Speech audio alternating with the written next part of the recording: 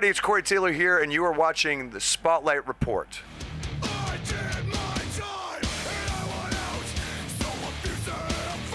So thanks for your time again, mate. Super honor. You have been on my bucket list from day one.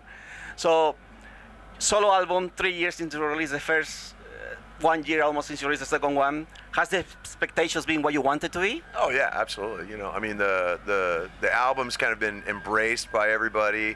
You know, the shows have just gotten bigger and bigger and bigger. The more the music is out there, it's just kind of taken on a life of its own. You know, I mean, I feel like maybe people didn't understand what the first one was, which was just kind of a collection of songs, you know. But then with this one, there was more focus, there was more passion, there was just the songs were better, and now the live show is kind of reflecting that and whatnot. So it's actually, you know, it's really started to kind of come into its own. So we're really happy. I can't believe the man behind the mask is also the same guy who plays power ballads like Through the Glass and Blue Eyes on things. Your range is incredible. Did you prepare differently for every time of show you're gonna do, or that comes to you naturally? I mean, as I've gotten older, I have to kind of, you know, look out for that and prepare myself for it, because as you know, as you get older, there's certain notes that you can't hit anymore, or it gets a little harder to hit those notes, and you want to make sure that the show that you're putting together is the strongest that you have, you know.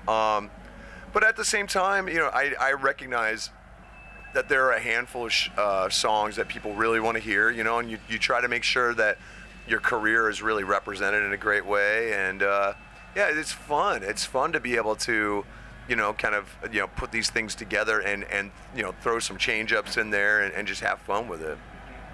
How do you balance your life? Stone Sour, Slipknot, Corey motherfucking Taylor, family. How do you manage your life, mate? That's a damn good question. I have no clue, dude, to be honest.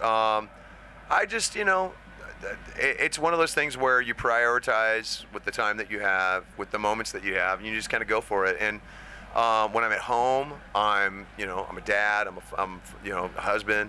When I'm on the road, I'm working and stuff, you know, so you try to balance all the time that you're on the road with the work that you need to get done and stuff. And it's just, you know, it just you make sure that the focus is where it needs to be, you know. So when I'm at home, my focus is on my kids and my wife, and when I'm out on the road, it's on the work that needs to be done. You always been very, very outspoken, and I love that fact from you. Culture Head, that song. It's about, I think it's about social media and all the creepiness and shit from social media. AI coming to place. Does AI and all this shit is worrying you? How you see these things going on and playing out?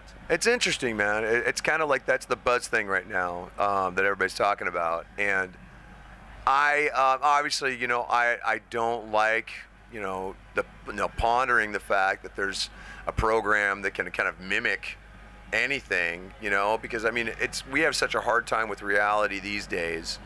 It's hard to, now we're creating, or we're instigating, or we're encouraging this thing that can make it, you know, so we have no idea what reality is, you know. And I think instead of concentrating on that, I think we need to be concentrating on the things that are real, and concentrating on the relationships that we need to heal with people when it comes to beliefs or conspiracy or hatred or like violence. I mean, we need to be concentrating on that instead of worrying about an engine that can create a Beatles song from scratch, you know? Like, that's the thing that we should be really kind of putting energy into, and less into the technology that may or may not tear the fabric apart. People know Corey Taylor, the singer, author, podcaster, but I want to talk about Corey Taylor, the guest star on Sharknado 4. Yeah. How did that happen, man? And whose idea was to call you number 8? That was actually, that was Tommy Davidson's. He in the moment was like, he was like, wait, what was your number on Slipknot? And I told him, and then that's what he referred to me in the movie, which was really cool, you know. I literally live in Vegas, so when I heard when they were shooting there, they were trying to get as many celebrities as possible, and they were like, you want to be in it? And I was like, of course I want to be in it. What are you, nuts? So I literally went down. They filmed my part at the Stratosphere. I shot down. I hung out in horrible clothing for about 4 or 5 hours, shot my thing, it was that quick, and drove home, and I went to bed, and that was it, you know. So it was just one of those things where I was just lucky enough to be at home and lucky enough to be doing something that ridiculous, and we had a lot of fun with it.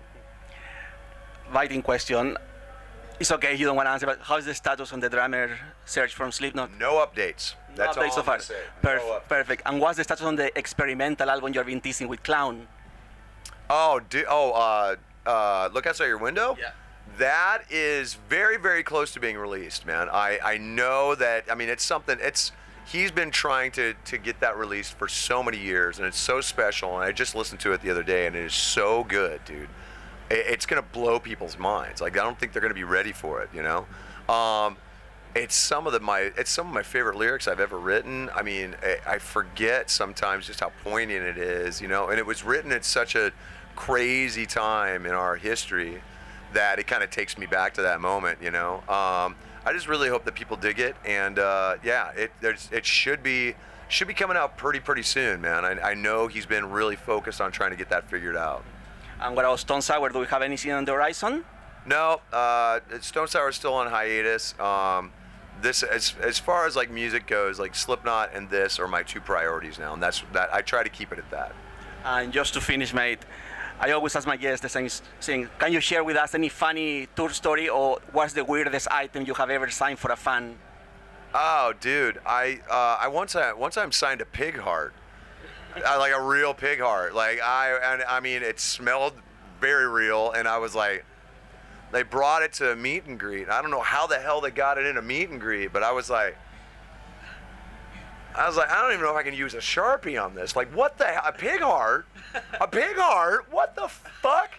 And I mean, I sat, I tried, killed 3 Sharpies trying to sign that damn thing. I just went, that's about as good as it's gonna get. I just basically drew a shitty 8 on it. I was like, take that and go away. I don't ever want to see that again. It smelled so bad, dude. And everybody around me was like, whoa. It was so foul. To this day, oh God, I think about it and I just start to freak out. It's not good.